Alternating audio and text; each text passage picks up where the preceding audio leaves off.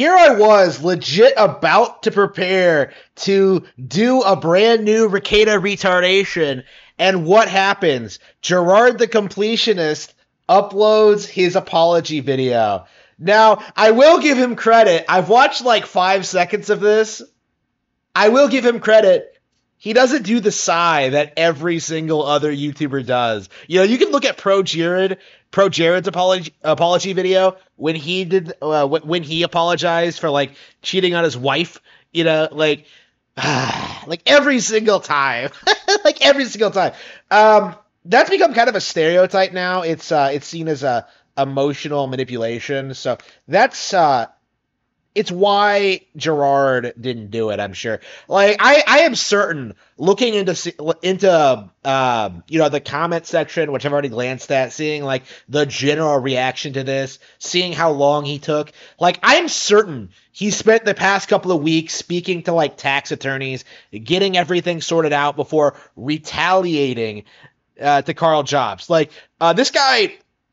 What you have to understand about Jirard Khalil, right, is that he is from a millionaire background, right? He does have the resources to evade the IRS and, like, charity fraud, right? Like, the main thing he's doing is trying to salvage his brand at this point. Going by what I've seen with the Karl Jobst thing, I am still very much pro Karl Jobst at this point. Like, I believe that Jirard did do something illicit. At the very least, we know he held on to the money for far longer than he was supposed to after claiming he had already donated it. So there's definitely a lot of interesting situation.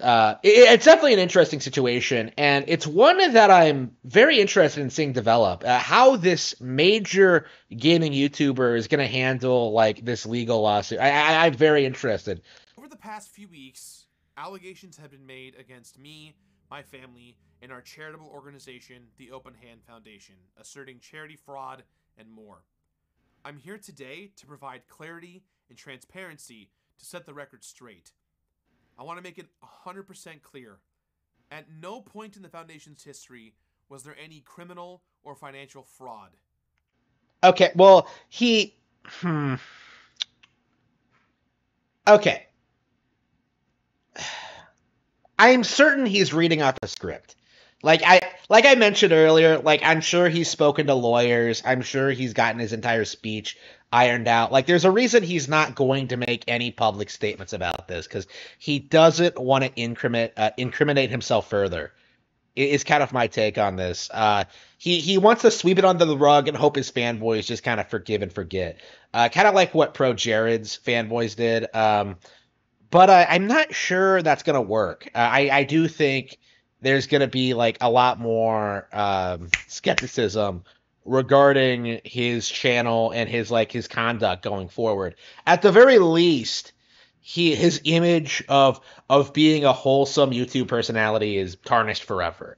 Right. Of course, like, people like me have always like spoken out against him for, like, the JonTron thing, and, like, being on the panel with Frost when she went off on that feminist rant. Like, there are plenty of things to not like about Jirard. You know, thinking Spyro 2 is better than 3 is unforgivable. But, like, I don't trust him, is my point. I don't trust any gaming YouTuber, right? So anybody who's taking what he's saying here at face value is deluding themselves. Like, I remember Jared, like, releasing his apology video and claiming that, like, oh, I have the receipts, you know, I did nothing wrong. But in reality, he did do a lot of things wrong, right? There was no salvaging his gaming channel at that point. Right? Like, he still has, like, over 800,000 subs, but that's a huge decline from where he was at, and his views are going down all the time. He had to rebrand, right? So I'm curious if the same thing is going to happen to Jirard. None. I also want to touch on why I've been quiet for these last few weeks. You were talking to lawyers. Folks have been saying that lawyers, and not like the Nick Ricada internet attorney type, like actual practicing tax attorneys. You know, people who actually deal with the IRS and stuff like that. You know, handle these kind of issues. Like, I'm sure you were like, that if I didn't do anything wrong, that I should have said something sooner, or that my conversation with the accusers was considered my full side of the story. But when there is allegation after allegation being made, it takes a long time to gather the evidence and facts to refute claims. This will be my only video response on this matter. Okay, like who wants to bet this ends up being the only video response? I'm sure there's gonna be more. I'm sure there's gonna be more. I can confirm that as of Wednesday, November 29th, 2023, the Open Hand Foundation has donated $600,000 to the Association for Frontotemporal Degeneration. However, it did take too long to get to this moment, and for that, I am sorry. The money is now in good hands to make a lasting impact. For more information on the donation, there will be a link down below that you can check out. Now, to further provide context on the Open Hand Foundation, my mother got sick when I was young. She was diagnosed with frontotemporal degeneration, a form of dementia that far too often goes undiagnosed or misdiagnosed. I was 10 years old when signs of her dementia started showing up. She was officially diagnosed with FTD 4 years later when I was 14, and she died when I was 25. My mom's battle with this disease lasted nearly 15 years, and after experiencing the struggles and hardships of... Okay, but what does that have to do with the charity itself, though? Like, this isn't like the YouTube sigh. It's not like the stereotypical YouTube apology. It's like he avoided doing the stereotypical thing of like doing the sigh at the beginning of the video, but like it's the same kind of tactic, right? Of just like, oh, my dead mom, like her suffering really personally affected me, which is why I had to withhold all this charity money from all these different organizations that I claimed I was donating to. That's what's going on here. Like, this is pure manipulation. Like, you should not take this seriously. Caring for someone with dementia, we decided to start a foundation in her honor. Before this, my family had been donating money as well as spending time with my mother, academics, and doctors to help them with their own understanding of FTD. My father runs an annual golf tournament, and this golf event hasn't always contained a charitable component, but has always been in dedication to my mother to bring awareness to FTD. I would often be present at these events, but beyond giving an occasional speech, I was not and still am not involved in any of the event planning. In 2018, I took two things I'm passionate about, indie games and charity work, and started IndieLand to highlight the indie game community and raise money in honor of my mom for a good cause. During several recent IndieLand events, press interviews, and podcasts, I went on record saying where the money was going to and that the Open Hand Foundation had worked with various organizations. At different points, the foundation had been in communication with or considered several of them, but it was not appropriate for me to make such statements when final actions had not yet been taken. What? These are like premier dementia charities, though. Like, if you're talking to charities, in preparation to donating money, like, why exactly would you back out, right? Like, no, I don't believe this at all, right? That doesn't make any sense. Like, no. The Open Hand Foundation's goal was to make a large impact by donating the money to the right place. And a lot of the conversations that were had with various organizations involved the funds not being restricted or came with extremely high administrative costs. Look, any way you say this, action needed to be taken. And to that point, I'm sorry. I'm disappointed that I was not more straightforward regarding the Foundation's timeline for making donations, and that I made statements potentially implying donations were made when they had not yet been. It took too long for clear action to occur. Yeah, like 100% a lawyer wrote this. Like, helped him draft this speech. This does not seem like him at all. And I apologize for all of this. But such inaction was not done for any selfish or malicious reasons. I want to take this opportunity to apologize to any developers, publishers, content creators, and special guests who were involved with the various events. I'm also very sorry to this year's IndieLand sponsor. Their team was incredibly supportive and were a great partner to work with. It's like that South Park thing with that guy from BP, like after the oil spill, like I'm sorry, I'm sorry. Most importantly, I want to apologize to anyone who ever donated over the years who felt they were wronged or led astray by any of this. Dementia is an incredibly important cause to me and my family, and so many of you at home. Advocating for more awareness has been such an important part of keeping my mother's memory alive. As the Open Hand Foundation board is currently restructuring, I am taking this time to step away from my role as a board member. I am no longer a part of the Open Hand Foundation. Oh no, his family kicked him out. Oh man, yeah, they must have kicked him out for being a dipshit about this. Like he can't be trusted with like their tax evasion. Oh man. Oh man. Oh man. Yeah, he made them look bad. Like Jirard's incompetence like exposed the entire fraud with the family and all this. Yeah, yeah. Oof. For the foreseeable future, should the event continue, Indieland will solely be focused on highlighting indie games. There will be no charity component. I love helping Wait, what? So like he's so passionate about supporting the charity, about supporting like dementia, but he's not gonna continue? Huh? Like what sense does that make? Like if you legitimately did nothing wrong. Yeah.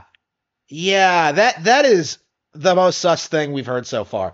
Like if if there was no real legal issue in regards to this charity event, if there really was no criminal activity as you claim, like wouldn't the event proceed as planned? Like wouldn't the donations like clear the entire matter up? Like no, because we know about like the administrative fees that were removed from the account, right? We have like uh some speculation on what happened, tax evasion and stuff like that. Like we know that yeah, like yeah, highly sus to me, right? Like if the event meant so much to you, you would continue donating to the charity, right? Like you would continue doing it, but you're not. You're backing out of it because of untrue allegations, as you the claim. game community and working with developers. And if there are developers out there that want me to play their games, I would be honored to continue to do so. I would now like to take a deeper look and respond to some of the many accusations made.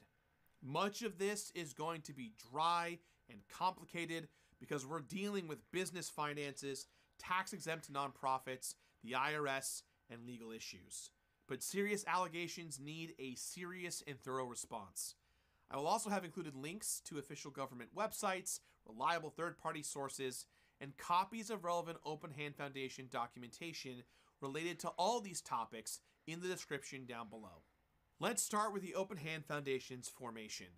When my mother passed away in 2013, we donated her brain and spinal cord to the same academics and doctors we worked with to further advance their research. Wait, but you said you weren't working with doctors, right? Like if you were already like involved with doctors and research, like how exactly did you not find a suitable charity to donate the money to? Like why did it take so long? There's a link in the description to her autopsy report that confirms her brain and spinal cord were both donated to science.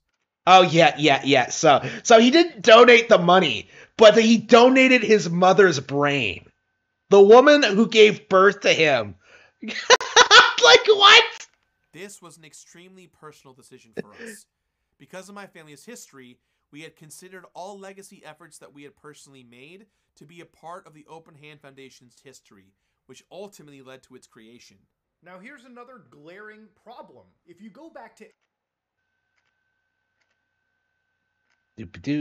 Hang on. Okay. any of their filings, for instance, this is from 2016, you can see that when they check their organizations, they call themselves a Section 501c3 exempt private foundation. The problem with this is, according to the IRS, they actually have two designations: private foundations and public charities. Generally, organizations that are classified as public charities have an active program of fundraising and receive contributions from many sources, including the general public. In 2014, the Open Hand Foundation was originally registered as a 501c3 private foundation, which under the law is a nonprofit corporation formed to carry out charitable, religious, literary, educational, or scientific purposes that is recognized as tax exempt. When the foundation realized the limitations placed on the private foundations themselves, they sought out advice of legal and financial counsel and took action to switch to a public charity. In February of 2016, they filed to terminate the foundation's private status. For more information on the difference between private foundations and public charities, and on private foundations terminating their own statuses, I have provided links to the IRS website down below. In March of 2016, the IRS acknowledged the receipt for termination of private status and indicated to the Open Hand Foundation the necessary requirements the foundation must follow in order to comply with the IRS code. A copy of those notices are also down below with supporting IRS documentation. Further, based on the acknowledgement of the private status termination, the foundation was now required to operate like a public charity as described in the IRS code for a period of 60 months. However, the foundation was also instructed to continue to file as if it were a private foundation. Any possible issues pertaining to such filings can only be considered clerical errors and are in no way intended to be misleading, fraudulent, or criminal in any nature. Since that Well, yeah, nobody wants something to be seen as criminal, right? Obviously, we're gonna have like the real experts look at this. I don't know shit about taxes, but like, I I imagine there's some like really people are gonna have to look at this. Is kind of my thought on it. Like, I know better than to take Jirard at his word. Um, time, the Open Hand Foundation has been compliant in operating as a public charity, and as such, the status is directly reflected on the IRS's own website. I'll link to you where you can search for yourself to see the foundation currently has a public charity status. Many crimes, especially fraud, go undetected, and unless you do something especially egregious on your filings, nothing will be flagged to the IRS. In saying that, however, these filings don't seem to be done properly, and they aren't even signed, which is definitely a legal requirement. In April 2016, after receiving confirmation of the foundation's termination of private status, the IRS had completed a randomized audit on the 2014 tax return and continued to allow the foundation to operate tax-exempt, as it found nothing wrong with the foundation's filings. Additionally, the foundation... Wait, in 2014 though, that's before like the Indieland thing. That wasn't until 2018. Files all their taxes electronically, which does not require a physical signature on the actual forms. Only e-file authorization forms that are sent from a certified public accountant for electronic signature. Not only is this legal, but it is the industry standard for filing taxes here in the United States. The audit letter is linked down below. On to donations. There are generally two types of donations: unrestricted and restricted donations. Most donations are unrestricted in nature. By being unrestricted, donations can go to anything: research, administrative costs, travel expenses, salaries, or bonuses. Doesn't matter. Unrestricted donations come in the form of a donate link on a website, maybe a Twitch stream, or even a telethon. The Open Hand Foundation raised funds in an unrestricted manner with the intention to restrict a larger donation towards dementia research. Larger restricted donations ensure clear measures and direction, but can take time, whereas unrestricted donations are often instantaneous and not tracked. This is one of the big reasons as to why the donation took so long. The organization did not raise enough money to make the impact that would allow the funds to be restricted and avoid those high admin costs. Now let me walk you through the finances. Revenue sources for the foundation include direct and indirect public support, the golf fundraiser revenue, and Indieland revenue. The foundation's expenses include costs for the golf fundraiser and Indieland, operational costs, and various fees, totaling for $178,951.17 worth of expenses over the last 9 years. It's also factually inaccurate that all the money the foundation received in 2023 is unaccounted for. For starters, the Tiltify campaign for Indieland raised just over $64,315.95. After platform and processing fees, we received $61,303.33 from PayPal and Tiltify's credit card processor Stripe. Adding the $15,000 sponsorship donation to the initial estimate income for Indieland 2023 equates to $76,303.33.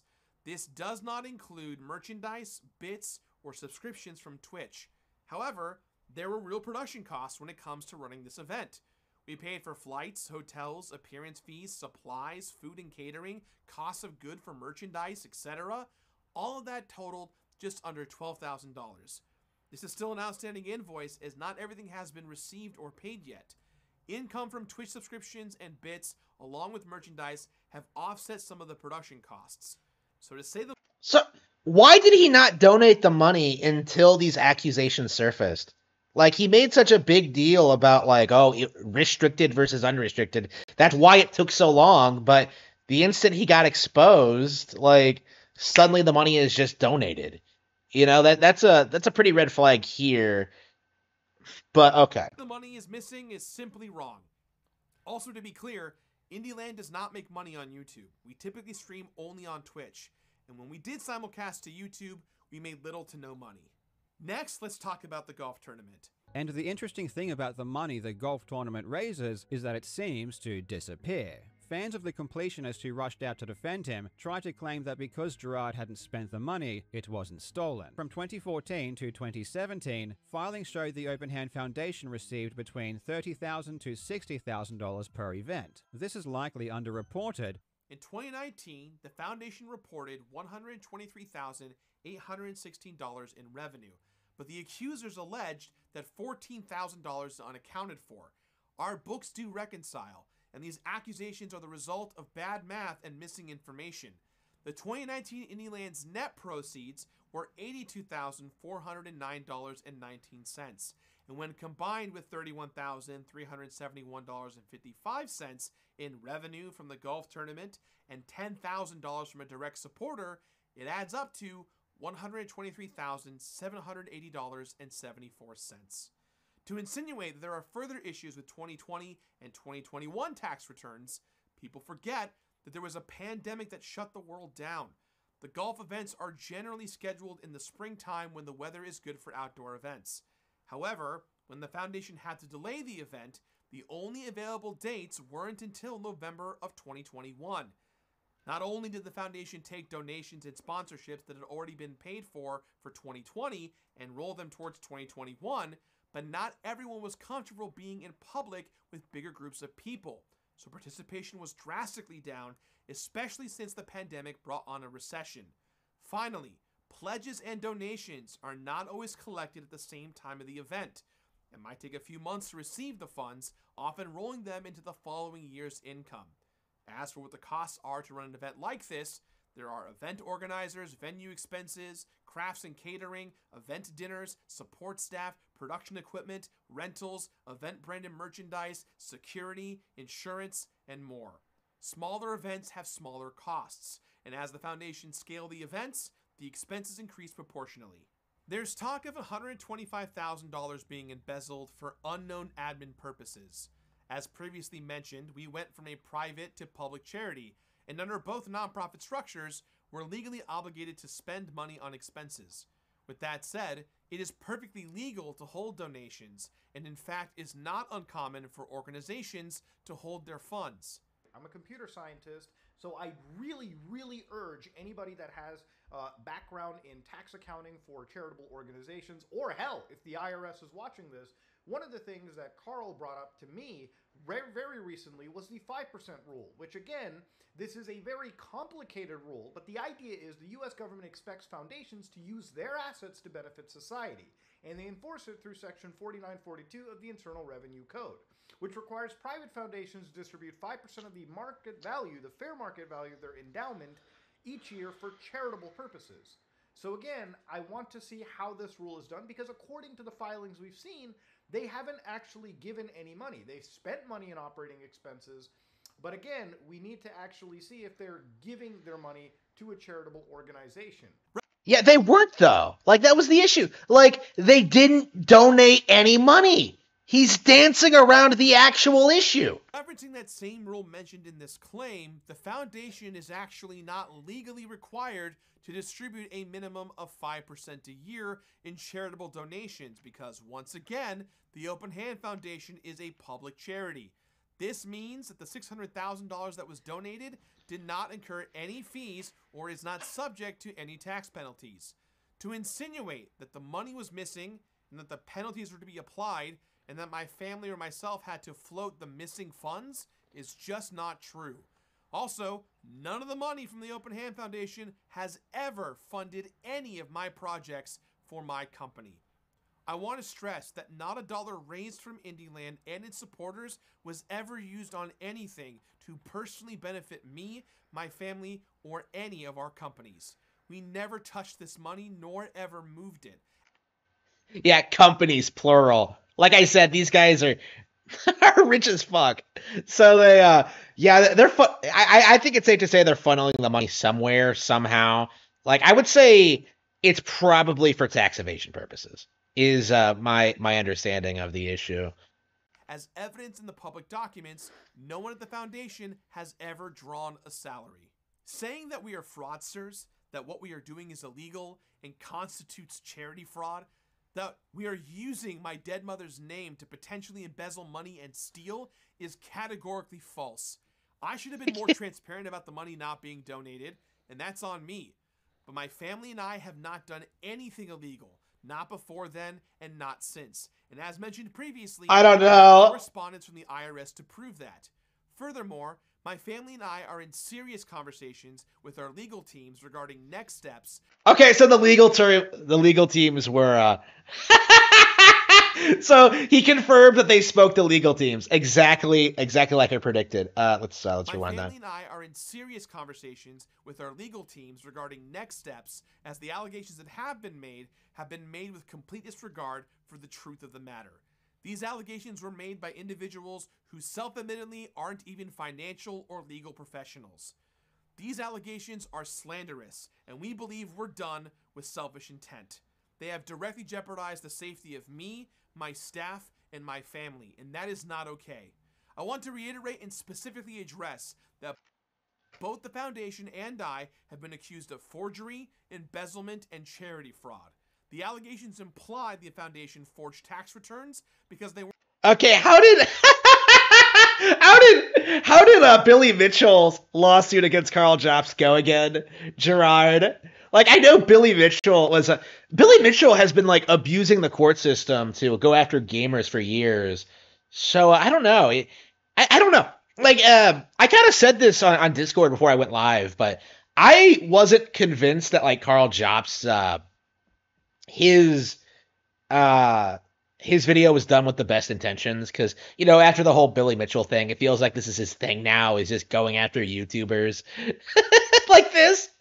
But I don't know, man. Like, after seeing this video, I think I'm 100% on Team Jobst. Like, I'm much more convinced by like what those guys are saying than what like the Completionist is saying, especially since he's clearly leading into a legal threat against them. Like, fuck you, Jirard, you piece of shit. On them when we e-filed them, or that we altered numbers to hide income or expenses. We can account for every single dollar received and spent in the last 9 years. He sounds so angry here. He sounds way more angry now than he did when he was talking about his dead mom. Like, oh, you think I would have started a charity to scam my using the name of my dead mom? Like, he sounds a lot angrier now. We do not have anything to hide, and due to the overwhelming amount of people who have been instructed to file complaints to the IRS and Department of Justice, we understand an audit may be coming, and we welcome it. Our legal and financial teams have assured us that we have done nothing criminally wrong or illegal. Any possible issues in our paperwork can only be described as clerical errors and are easily amendable. Content creators and influencers should be held accountable when faced with serious allegations. However, the narrative can get taken so far away from the truth that the court of public opinion supersedes fact. I recognize and take accountability for all of my actions. At the same time, I am not going to let my reputation be compromised by allegations that are not true. Yeah, I don't think he's going to recover from this. Like, I think even under like the very real possibility that his legal team is able to brush this under the rug, like with the IRS, which I think is very likely considering his background. I think when it actually matters, like the YouTube community thing, like his reputation's in ruins, right? This is going to be like the next major blow against his channel. I feel like this is going to be something people talk about for a long time because people know that like the IRS can't like deal with charity fraud, right? People know about like these kind of issues. People know that people get away with this kind of thing all the time. So like I think he's already like I think he's done. Honestly, I think this is going to be a major blow to his brand and his credibility, and he knows that. That's why he's so angry. I own up to my part in this, but I will not be painted as someone who is a con artist and embezzler. I won't be someone whose name gets tarnished without putting up a fight. I owe it to my friends, my family, and myself to stand up to this situation right now. Oh no, Jirard is coming for you. Karl Jobst, you better be worried. You better be concerned. He's gonna complete you. Like, oh man. I want to leave you all with how the Open Hand Foundation got its name. My mom always had this saying that she and my dad would share with each other. An open hand is always full, meaning the more you give, the more you will receive. This has been imbued in my entire life and how I've lived. And if you followed my journey, you would know that's all I ever tried to do for my friends, my family, and my community. All I ever wanted to do was to share my legacy and give. Thank you all for listening, and I'll see you all very soon. Yeah, okay, that was. Oh wow, that was interesting. That last bit there with the legal threats, like, oh, that's really interesting. That more than anything makes me think that like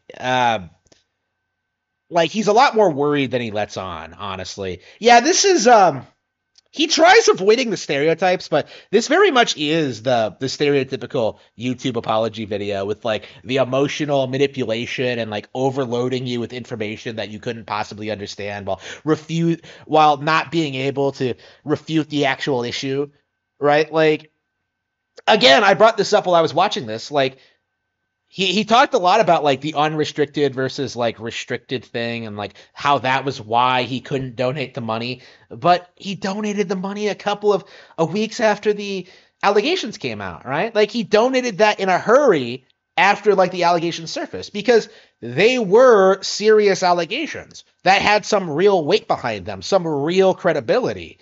And although he's denying it, because of course he is, I think Karl Jobst and everyone else who's been looking into this does know what they're talking about, right? Like I do think Karl Jobst has just gone after Billy Mitchell, right, with like similar allegations and like well, it wasn't tax related, but like